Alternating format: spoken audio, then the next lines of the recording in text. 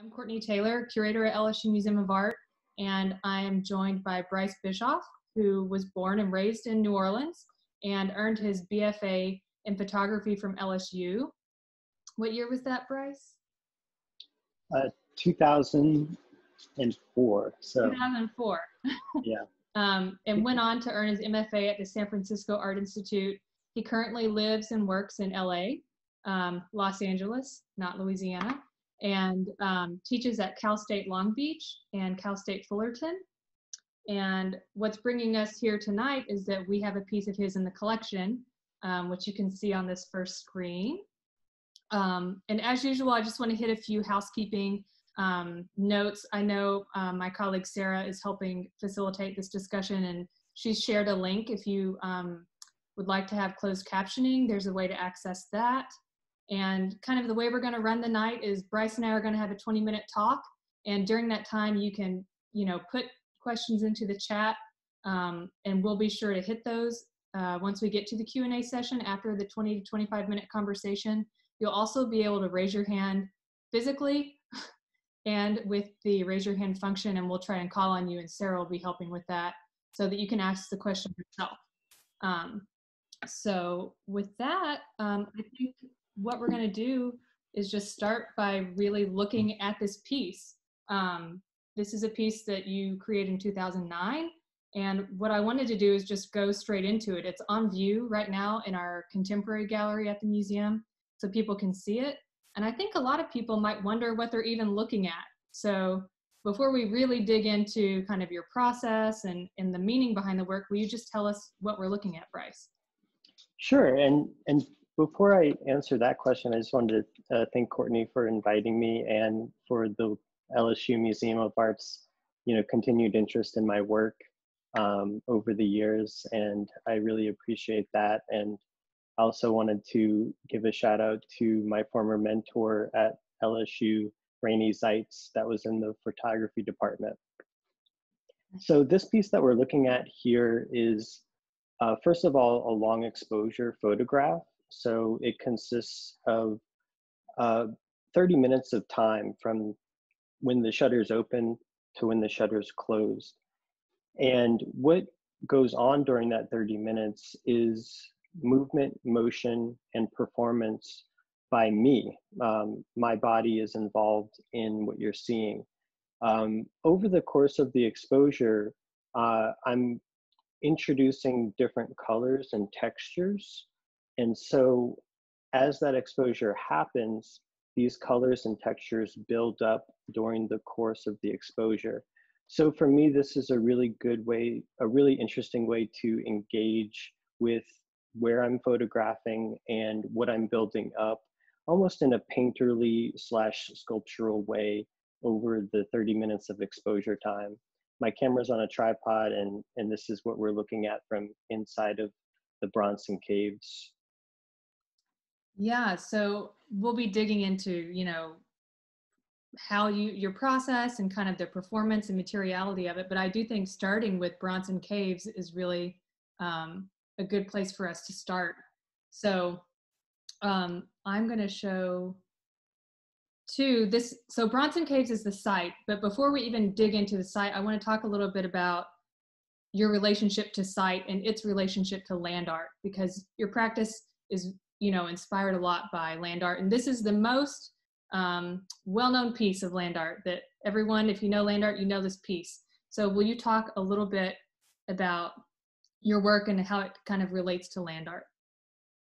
Yeah, I think a lot of my art is kind of the intersection of the aesthetics of science fiction and the ethos of land art. And what I'm looking at specifically at land art is thinking about the ways in which we affect the land. And this example by Robert Smithson is a very good example of this interventionist model where a mark has been made and a gesture is permanent in the land. And the way that I look at engaging in this type of work is through more temporal gesture rather than this long-lasting gesture that was used with bulldozers. I'm more interested in not leaving a mark and doing something that will be for the camera and for the photograph. And these are great examples of some land art that I'm really inspired by, and really philosophically very different than what Robert Smithson was doing with the spiral jetty. This is Judy Chicago's atmosphere works from the 60s, and these are done in and around Southern California. And the gesture in the land are these colored smoke bombs that go off and then dissipate so many parts per million into the atmosphere. So that's the gesture, and a day from when this performance takes place, it's gone, it's no longer there. So I'm really interested in that, and the idea that these works exist in a very strong way by the index of photography. Yeah, so that's just a really just a kind of a grounding for the importance of site in your work. And then this is the specific site. So this is Bronson Caves, located in Griffith Park in LA. Will you kind of talk about how this is both as a site and a non-site, and kind of what's at stake in selecting the site for you? Yeah, for me as a photographer, I'm an artist that uses photography. This site specifically was one of extreme interest to me because of its use as a filming location for over 100 years. Basically, these caves were made, and they were made as part of a mining company. The quarry that was on the left side of the photograph that we're looking at here was dug out to create roads for Los Angeles. So these caves are completely artificial. And if you were to go down Bronson Avenue, which goes into Griffith Park, to go to the Bronson Caves, you'd hit Paramount Studios. So the studio system and the picture industry in LA is so close to these caves that it was out of convenience that they have been used again and again and again as a filming location.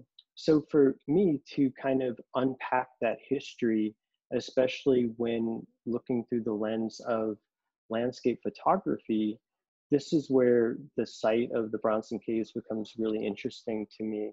If you think about landscape photography and the American West, you know, those photographs are charged with, you know, this idea of manifest destiny, and how, you know, critical, or looking through that in a critical way now, given our perspective, is appropriate. And then also thinking about the movies that were filmed there. Who is the hero? Who is the villain? What kind of special effects were created at this site that would add to the myth of what this place is? And then, you know, kind of pulling back even broader than that, it's about the philosophy of a cave, and, you know, thinking about Plato's cave and how we can only see into this darkness what is projected onto the wall of the cave. So I like all of those associations, and that's why this site is perfect for this project. I think at this moment, I want to just like give a clip of the video that you've created that shows a lot of the film, the Western shot in Bronson Cave. So that's what we're looking at right now. Is it playing? So maybe while this is playing, you could just talk about how you went about this aspect of the project. I mean, the Bronson Caves is more than this photograph that we have at LSU Museum of Art for you as a project. You put a lot of research into this. And I know, you know, a lot of land artists thinking about the mythology of sites, or how we learn about sites through storytelling or through pictures or through cinema in this instance, but also kind of the banality of that image we were looking at when you just encounter it walking in Griffith Park. You wouldn't know how much has transpired there. Yeah, and I think it's equivalent to seeing something in person versus seeing it in a film. There's always this huge disconnect between your physical presence and experience than something that you see on screen. And this disconnect is something that is archived at this place. And this archive project that we're looking at here delves into the really interesting way that our representations of certain ideas around American culture manifested themselves at this particular space. And so if it's not, and we were looking at kind of the second wave of B movie Westerns, and now we're into this like age of like sci-fi, and it's the second age of sci-fi where things were, really pushed towards the space age. So this is all really what the mirror is, and the mirror of the site is looking back at American society. And so all these representations of people and figures and events have that kind of context associated with them. It's really our projections onto the cave that we are making them. So the film industry, is still active there as we speak. And if I would, just casually go back to the site, more likely than not, there is a film shoot happening there within, not in this time, of course, but in the past year, there's been many film shoots that have gone on there still. So it's not stopping, it's in this archive project, I'm thinking is going to be updated every 10 years or so. Oh, wow. Just so that you have a larger context of the chronology of everything. Well, I'll pause that and we'll slide back over to your piece. And I'm going to switch over to your website and start showing some more pieces from your series. But I want to start talking to you about kind of how you activate this site with your movement. Can you talk about the importance of movement and performance in your work and kind of how it operates on the site? Yeah, and just like we were kind of looking at, and I think some of the most famous films that were shot there were, the mid-century Invasion of the Body Snatchers, The Searchers, which was a John Wayne movie.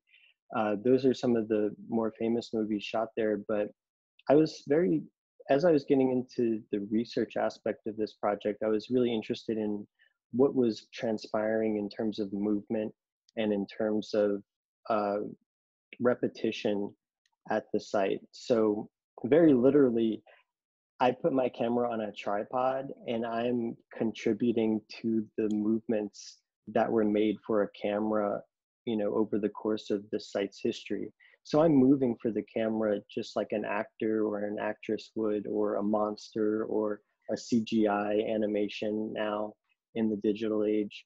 So all of these things are coming into these photographs. And it's really about, when I go to the site, it's almost like a jazz in terms of how I can pull movement and color together. And it's not like I know what's going to happen when I start the 30-minute exposure. I have a rough idea of what might transpire or at the result, but what I'm constructing for the camera is really a photographic object. It's an object that is only for the camera's vision. And there was a number of people that were at the site that would visit me all the time. They would be walking their dogs and they would say, "Hey, this one looks like a dragon today," or, and it would just be, me, my body draped in, different kind of colored paper.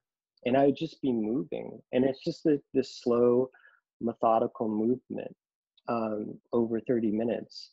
And so during that time, it's actually personally for me, it's a very meditative process. And, you think about the history, you think about the context, but you also think about the painterly and sculptural way that these colors and shapes are building up over time.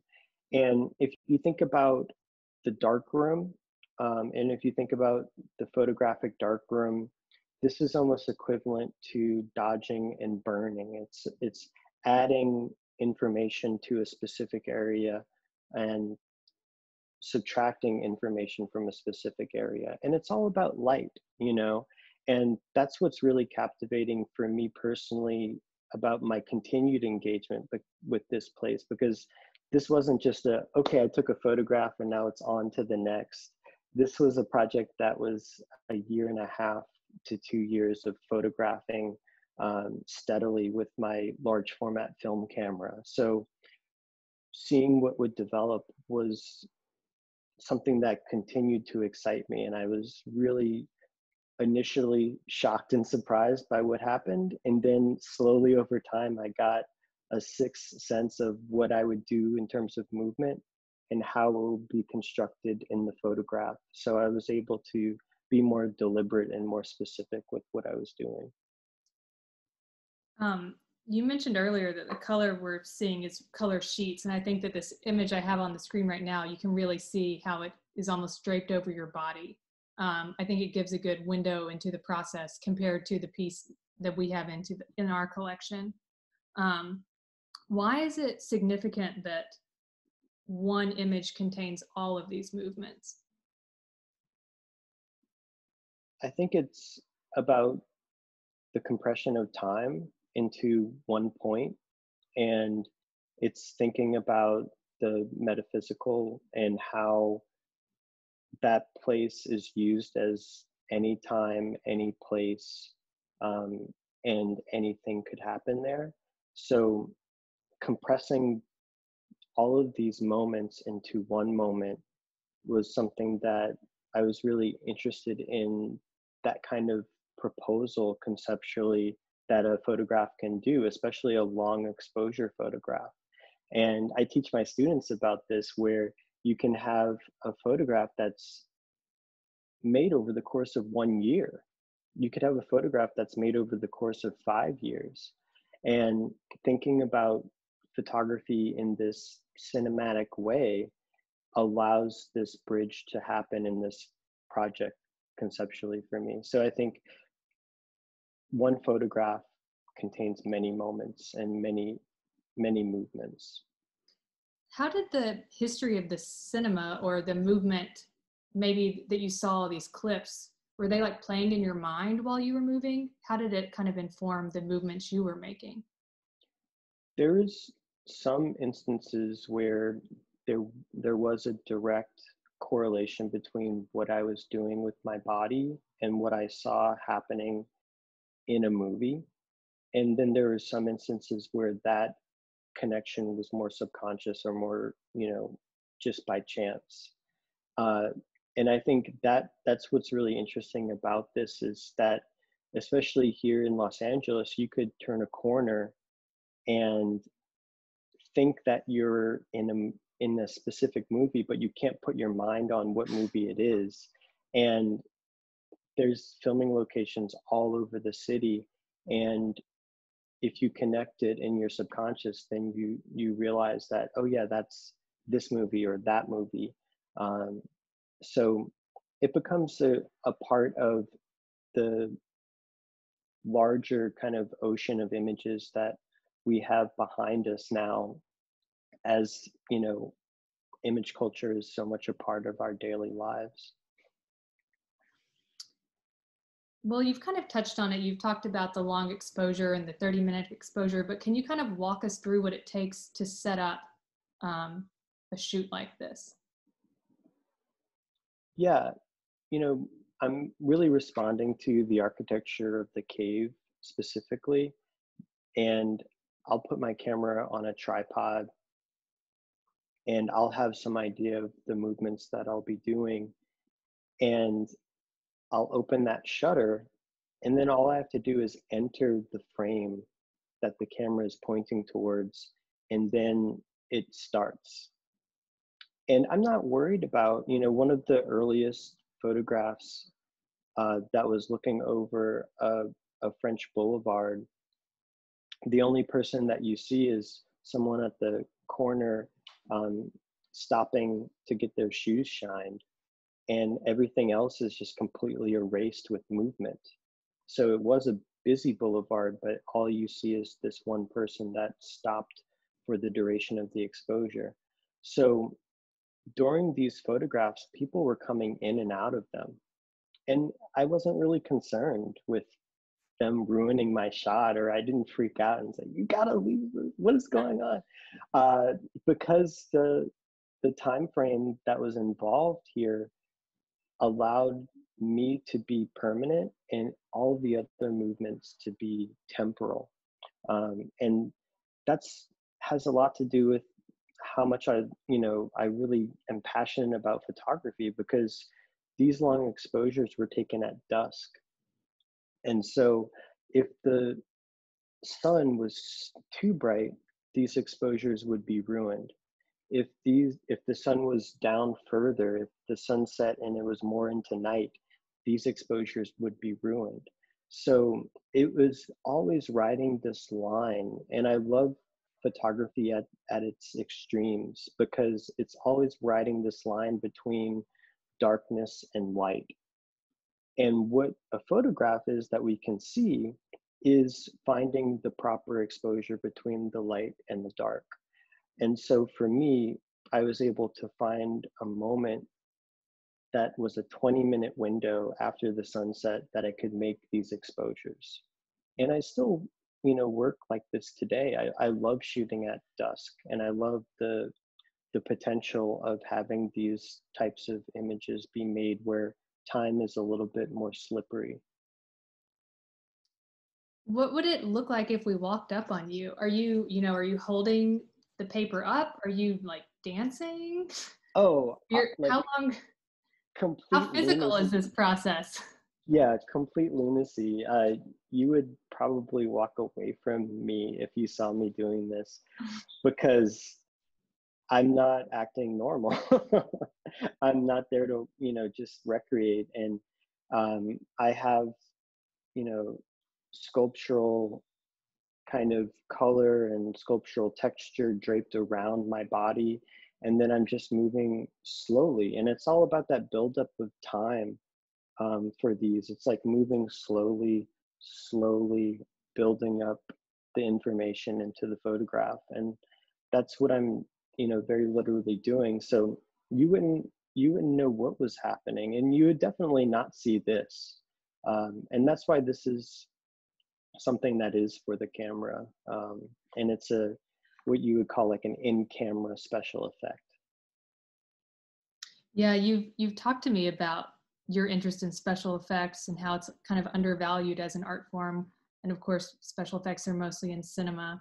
Can you talk a bit more about kind of in-camera manipulation and just, we're so accustomed to digital photography today, but your process is very analog. Yeah, and I think that the way that the two can kind of come together is that for photography to have uh, this kind of caveat of truth, it's like, oh, it's indexical. There is something in front of the camera that I can believe. That's always in question. And I think the way that images function today, that is in question even more than ever, of taking something that you see in a photograph um, for granted. Has it been manipulated? Has it not been manipulated? And so because this is a part of photography from the beginning, and I'm thinking about specifically spirit photography, where people would hold, seances, and there would be an angelic figure that was a visitation into the photograph, um, and how there is a connection that is visually made between the special effect and our expectations of a photograph. And what we don't know is great when you look at a photograph and you don't quite understand it. And that becomes a way that you can talk about something that is more complicated than simply shape, color, and something that's beautiful.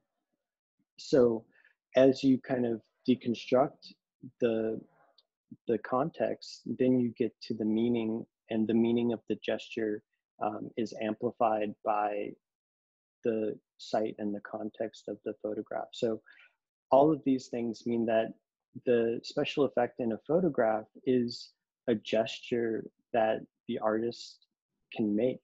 And that's why I prioritize it in my work specifically, because if I'm doing this with a brush in Photoshop, and if I'm like drawing it in, then there's this disconnect between the site and my body.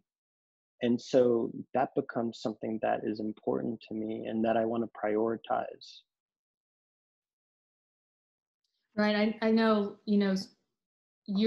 what your process does is even resisting kind of our ideas around photography as being indexical. And land art really prioritize resisting, objecthood, or, this being in a gallery and being an object that could be bought and sold, or like, an abstract painting. But while you definitely prioritize similarly like idea and process and experience over object, you are trying to retain the sculptural and the gestural. Can you just talk a little bit more about that?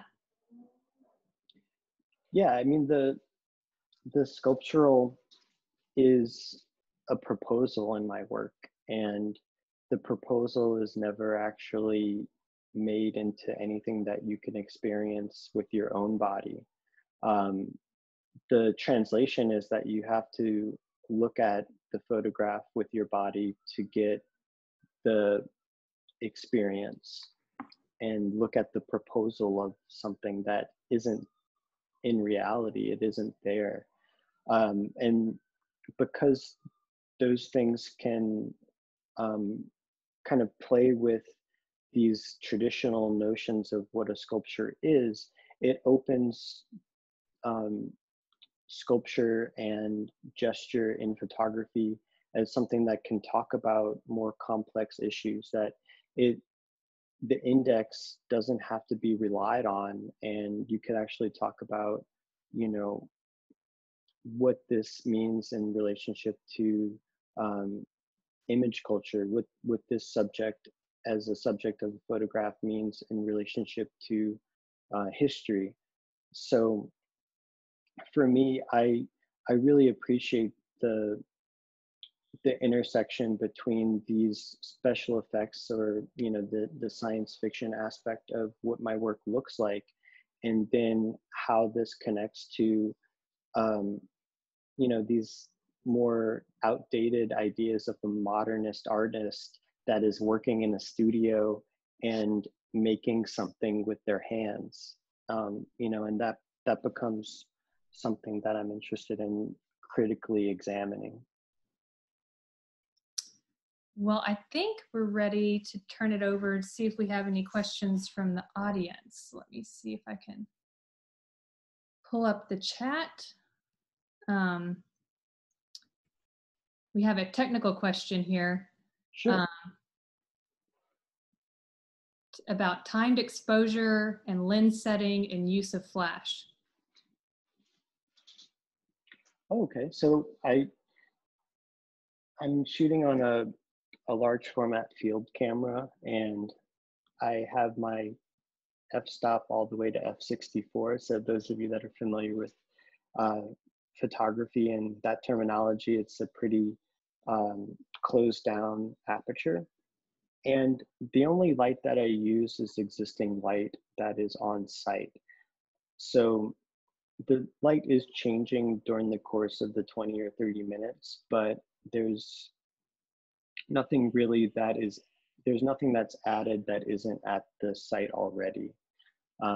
So for me, that's really, for this project specifically, that's an important part of kind of understanding the landscape aspect of this project, is relying on the naturally occurring light, and then the shapes, the textures are capturing that light and then bouncing off and back into the camera. Thank you. Are there any other questions that are gonna pop up? Does anyone want to raise their hand? Let's see. Let's scroll through here. Well, I think while we're here, I'm not seeing any questions, or we have one about what the optimum time of day for shooting is. Is it always at dusk? I know you mentioned dusk. Yeah, I wasn't using any kind of, and this is a little bit technical and I apologize, but I wasn't using any density filters, and a density filter is just basically putting sunglasses on your camera lens. I wasn't using any density filters, so my time frame to shoot for this project was right after the sun, and I would just look at the sun, and that would be my indicator. Where when the sun set over a specific hill, then I could start shooting. And so as long as that period of time after that was about 40 minutes of time, then I could continue with making exposures that were proper. I tried shooting after that, I tried shooting before that, and it wasn't working. It didn't work out. So, and I love failure as a part of it.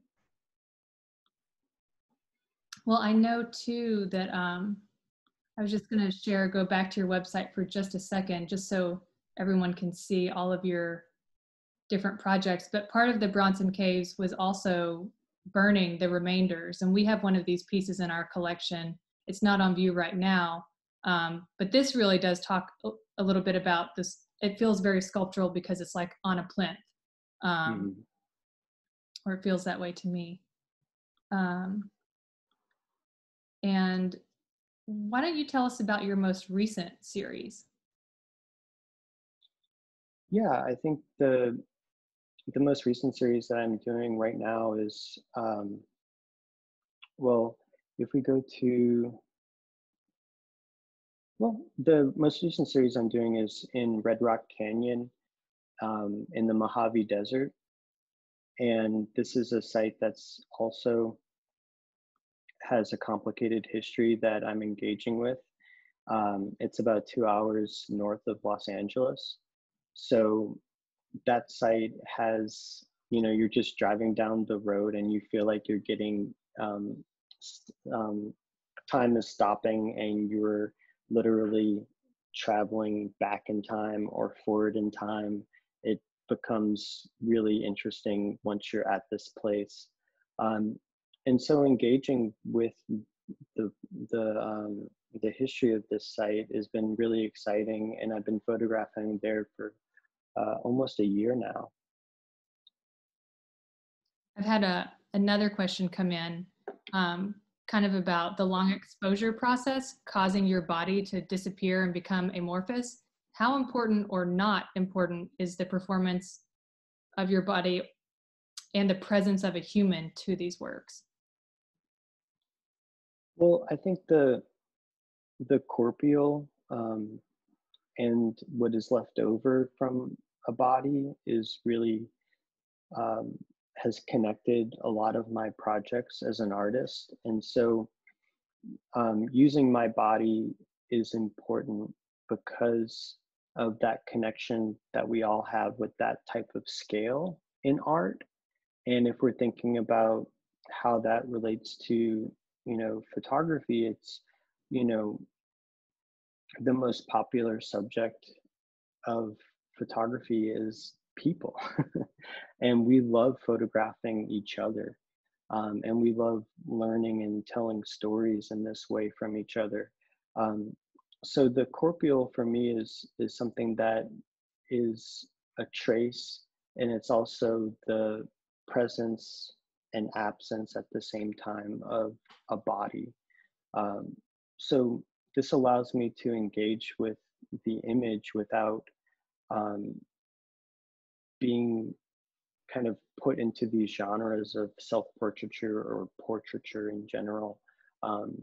And it just leaves the gesture and that's it. So the smears, the way that my body kind of disappears is all something that I'm interested in because of that erasure as a gesture. We've had another guest ask, do you ever think about the Louisiana landscape and your early interaction with landscape here and how does that still relate to your relationship with the environment? Yeah, I think about that a lot. And when I was in my first year of grad school, I, and my dad helped me out a lot with this one too, was, there was this huge pinhole camera that I would photograph different sections of the coastline with. And I was really interested in this disappearing that was occurring at the coast line of Louisiana. And I wanted to see if a long exposure could translate in some sort of way that type of temporality that that is um, a part of the Louisiana coast history. The other project that I did was after Hurricane Katrina. My family lives on the West Bank of New Orleans, and it's a third generation dairy farm that's back there, and all of these trees just fell over after that storm passed. And there was a real sorrow there, but there was also a real need to kind of document and um, kind of preserve at the same time. So with that same pinhole camera that I looked at the disappearing coastlines, um, I looked at these trees. So there's very intimate photographs of these trees that are around my family's farm. Well, I think if there are no other questions, I don't see any more coming in, then we... Armsfeld has a question. It says, in a world that everyone has a camera with them all of the time, as an artist, how do you build a career as a photographer artist? Do you work with a gallery? Do you teach or mentor people? What would you tell an aspiring art photographer? Yeah, I think, I'm an artist that uses photography, and there's, this relationship to the populist idea of the medium. And I love that about photography, that everyone is a photographer because they have a phone in their pockets and they have a camera on that phone in their pockets. So in that, very populist kind of view, anyone can be an artist that uses a camera.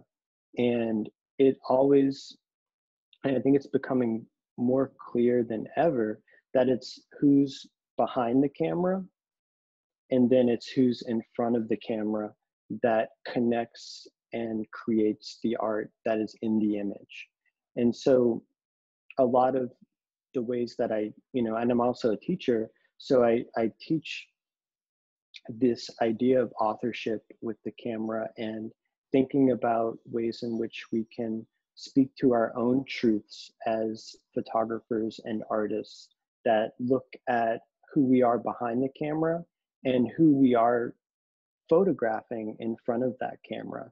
And so the line of equity between the subject and photographer is something that I really stress in teaching photography. And a career in photography, for me, it's something that many of my peers that are photographers find very lucrative, because they can slip into these commercial jobs that often intersect with their art in a very interesting way. So you can't say the same for a painter, for example,